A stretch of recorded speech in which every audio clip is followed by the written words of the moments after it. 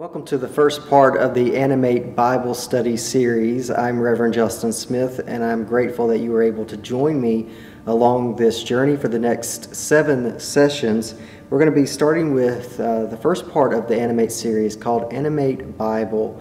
And in this part, we're going to be looking from the outside in at Scripture, how it came to be, and what it is we can do with it and live with the Scripture. As we begin today, though, I call your attention upon God. May we feel the presence of God wherever it is we are right now in this moment in our study, wherever it is that we are located while doing this study. And as we are online, we are still in connectivity with the Spirit around us. So hear these words from Isaiah 25, verse 1. O Lord, you are my God. I will exalt you. I will praise your name. For you have done wonderful things, plans formed of old, faithful and sure. May that be our feeling today, that the plan is that we are going to be connected through this online study using the Spark House Animate Bible series together. I want you to think about a book that you have read. It could be any type of book. Maybe the number of books that you have read. How do you go about choosing a book to read? What's the process? How does it start? What's one of your favorite books or stories to read? What types of books are you most drawn to? Is it fiction or nonfiction? Is it classic or contemporary? Do you read to relax or do you read to learn? Think about these questions for a moment. How do you go about choosing a book? What's one of your favorite books or one of your favorite stories? And what types of books are you most drawn to and why? So in this moment, as you press pause, comment on these questions. What is it that draws you into a piece of literature, and why do you go there?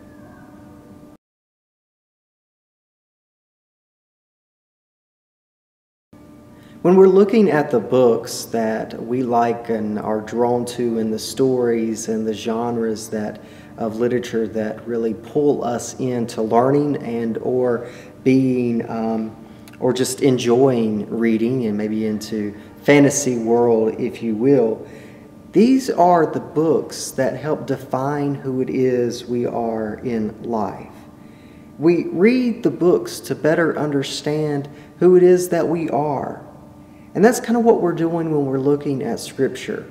When we talk about canon, we're talking about the collection, the finalized copy of the Christian Scriptures, what we use from the Old Testament and the New Testament. And within the canon, we create within ourselves a canon, a certain set of books that we go to in order to reference things from Scripture. There are certain books that maybe we don't read into Scripture, and maybe there's those books that we go to all the time, and so we set for ourselves a canon within a canon. Why is it that we use a certain translation over another translation? Is it because we understand it better, or is it because that it's been something that we've used for years on end, or something we grew up with? Why do we do these things? I want you to hear about Marcion.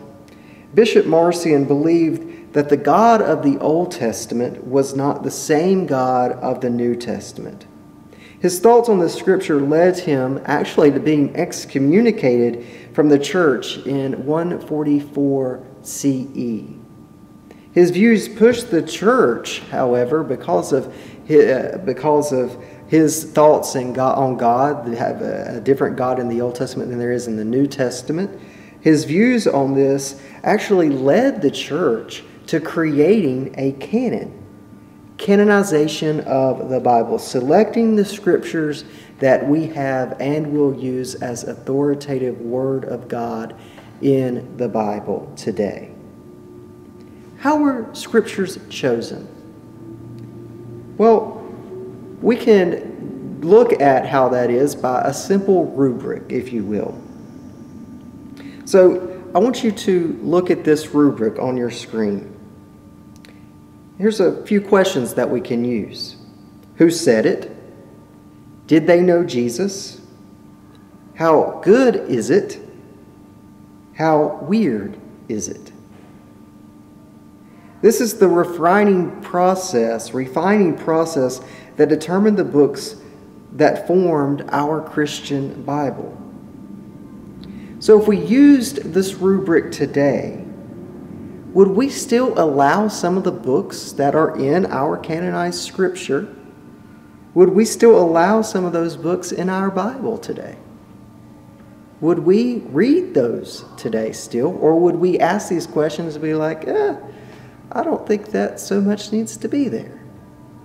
Take a moment, and I want you to look at 1 Corinthians, a letter by Paul to the Corinthian church. And I want you to use this rubric. Maybe look at the intro in your Bible, if your Bible has one, to this scripture, to this book, this letter. And look at the rubric. Who said it? Did they know Jesus? How good is it? How weird is it? Press pause and write your thoughts on, is this scripture fit the rubric to be in the canonized Bible?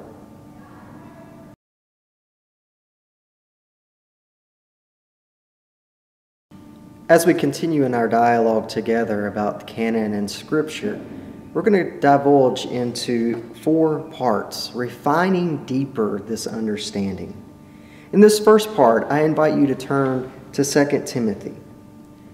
Right now, scholars believe that this book was probably not written by Paul. I want you to read 2 Timothy. It's not that long. Does it change your mind? Does the authorship change your mind and your understanding and what these words may say to us today?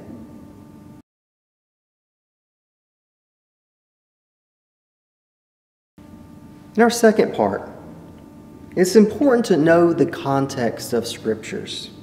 It's important to know where, when, and why the writer chose to write, and why the writer chose to write to who they may be writing to.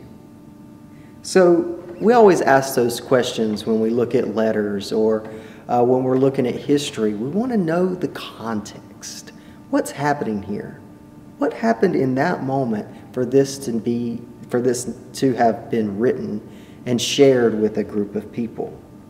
I invite you to skim Chronicles 5 and read the Gospel of Matthew chapter 5 and ask these questions. Are these passages helpful in understanding the context? How do we become more aware of the context of a scripture? How do we know when something in the Bible is helpful? Should we ignore context in which the scripture was written? Take a moment and read these and comment your answers to these questions.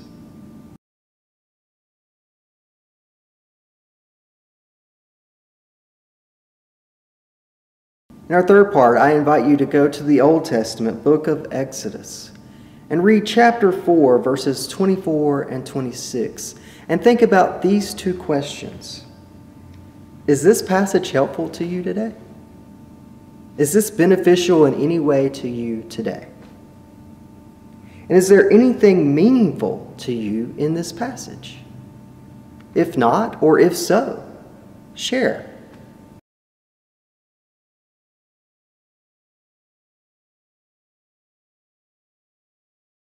And finally, I invite you to look at chapter 4 of Exodus and think about these things, context as a whole, okay?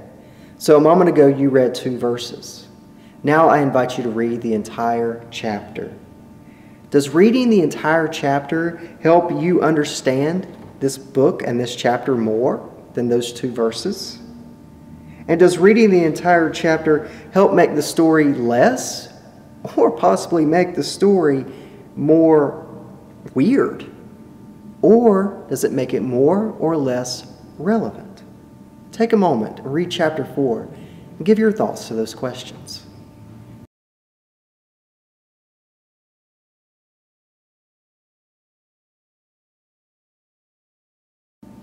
As we depart today, I want you to remember that you too have the power of the Holy Spirit to lead you in discerning Scripture's relevance in your life. You have the ability to gain an understanding of Scripture from many sources and from the guidance of God to refine you, like gold is refined over and over again, and refine the Scriptures to which we look to for guidance. So as we go forth this week, and as we'll come back again and discuss the next session of this study, I want you to think about this week. Think about the way you weigh ideas and information. What do you take seriously? What do you ignore? And how do you make those decisions? Because every day that we do that, because we do, we're essentially living into a canon within a canon. As decisions had to be made through the guidance of the Holy Spirit to make the Bible what it is for us today, so too it is with our lives. And we make decisions and we ask questions about the context of certain situations. How do we take things seriously? What do we ignore? And how do we make that decision? We'll see you next week right here for Animate Bible session number 2.